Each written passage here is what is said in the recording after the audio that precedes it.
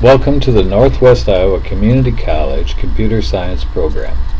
I'm about to show you how to open Visual Studio 2010 and make a new empty console project. First, we're going to go down to the Start button on the left-hand corner. Click on it, left click, go to All Programs.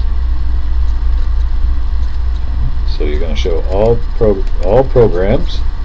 Then the scroll bar, left click and hold down on your left mouse button and scroll up and down until you see Microsoft Visual Studio.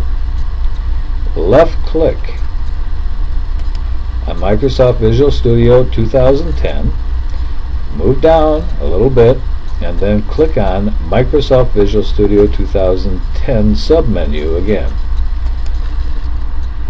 Visual Studio should now open up.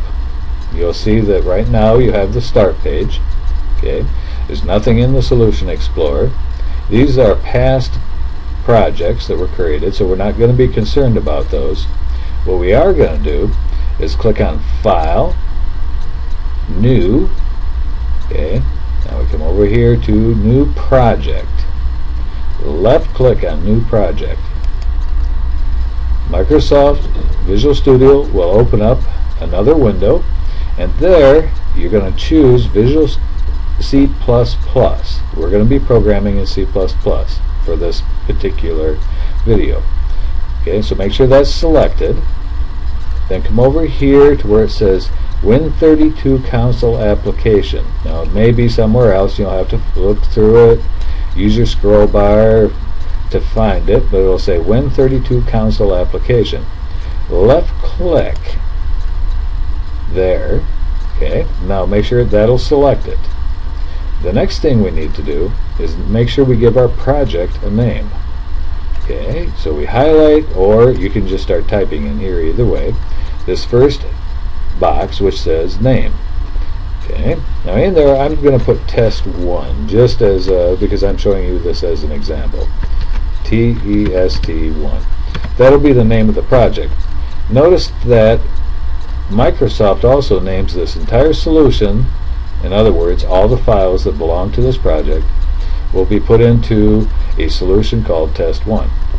Now this right here, this box here, is where you, on your hard drive or your flash drive or wherever you want to store it, where these files will be stored. Okay, you can browse and go pick out where you want this project to be stored. Next, make sure that you have the checkbox that says create a directory for the solution. Okay, you do not have this one checked. Leave that unchecked. Where it says add to source control, just uncheck that and leave it unchecked. Okay, now we're ready to go from here. Again, make sure you have Visual C++, WinConsole32 application.